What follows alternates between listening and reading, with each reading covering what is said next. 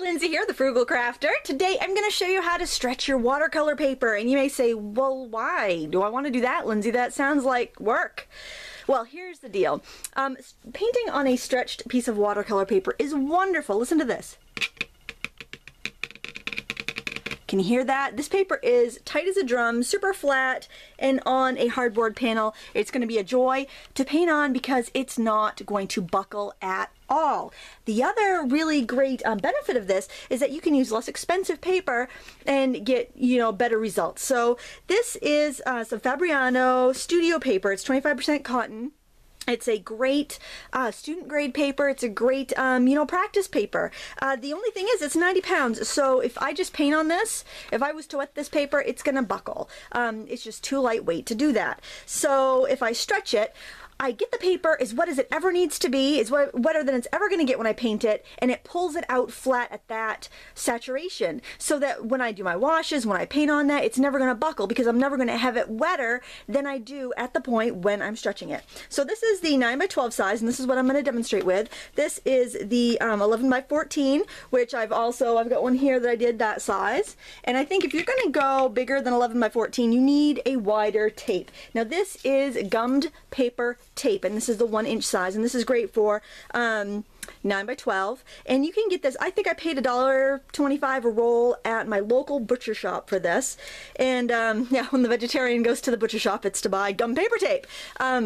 So they were nice enough to sell me a few rolls of that. It does last quite a long time. So what we're going to do is we're going to work on a piece of hardboard, and you can go to the home improvement store and buy this in, I think the smallest sheet you can probably get is 2 foot by 4 foot, or you can get some for free. And what I did was I went to a hardware store and I asked if they had any discontinued paneling samples, and they did. So they will typically just give these away. And they're actually a really good painting surface if you want to gesso it and paint it on it with acrylics or oil. So that's something to keep in mind if you are trying to save a little money in your painting.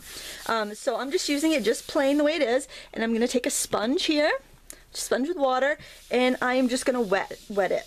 Now this is brand new. I've never stretched paper on this before, so my water kind of wants to bead up on it. It'll get more absorbent as you go and actually become easier to use, but it'll be fine today. And I'm just going to squeeze that out. I'm going to suck up any extra water. I just kind of want to get the surface wet. Now, here is where you can do things differently.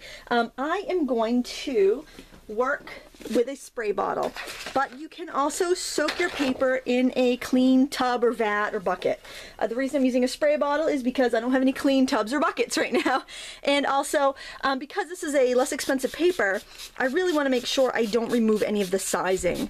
So generally paper is sized internally, like when in the pulp, and then it's sized on the surface again to keep it, it keeps your paint from feathering. So I want to make sure I don't really take out that ability. I don't know how well sized this paper is, so just to be on the safe side.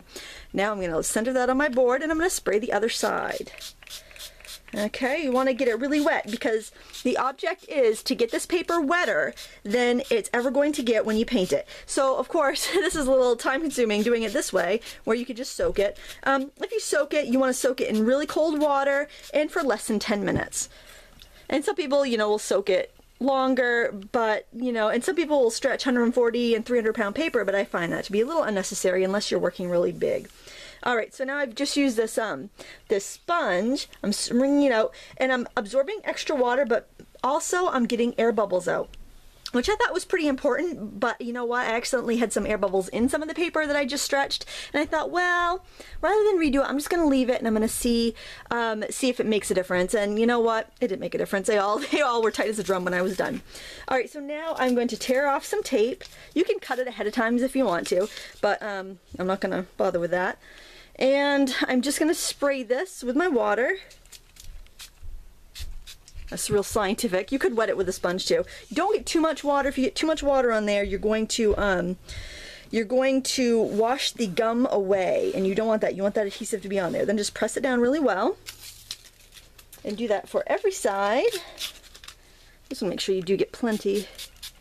Well, if you get the right amount, you'll feel for it. Honestly, it's one of those things where, you might, the first time you do it, you might have some that pop up, but generally you'll get the hang of it. I haven't stretched paper in years actually, so I did a couple. I did some, made sure it worked before I did it again because it has been a while. But it's just such a great way to be able to use less expensive materials and I get great results. And actually I just noticed my desk, because I was wondering, I was getting these blue fingerprints all over the place. I'm like, where is that coming from?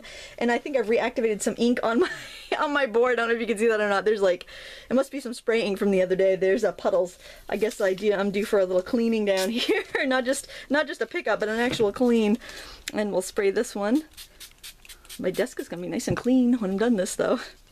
And there we go. And then I like to lay it flat outside in the sun if possible, to dry. I really don't think this, I don't want to leave it in my damp basement to dry, but see how it's nice and flat. And it's going to, as it dries, the paper is going to contract. And then it's just going to have a super, super tight surface. You can paint on it and you're not going to get any sort of buckling. And again, I'll show you the finished one. Look at that. Isn't that nice? The sound of stretched paper. There you have it. Again, just to review, you'll need a spray bottle or something to soak your paper in. You'll need a sponge, and you can use a kitchen sponge, a clean kitchen sponge. I would go buy one at the dollar store and just keep it for stretching paper so you don't get any nasties in there, and just some gummed paper tape. If you're going to do paper that's bigger than 9 by 12, I strongly recommend you get a wider one, such as an 1.5 inch, 2 inch, or 3 inch gum paper tape, and you could find that at like a packing supply store or online, probably Paper Mart, someplace like that will have it for you. So there you have it, how to stretch paper. Please give me a thumbs up if you enjoyed this tutorial. If you have any questions, leave them below and I will answer you. And until next time, happy crafting.